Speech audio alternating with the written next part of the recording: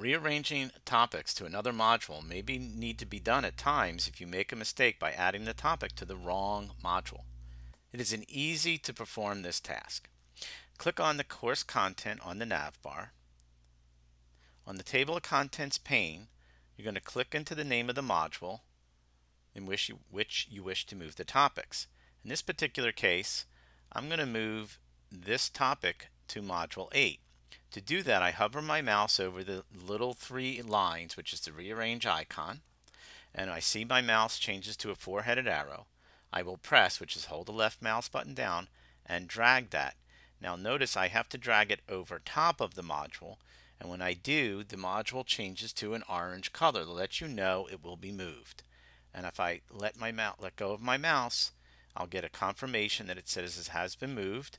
You'll notice that the little topic number is 1 there, and the 1 there is 2. So it's moved one topic into this module and taken one topic away from this one.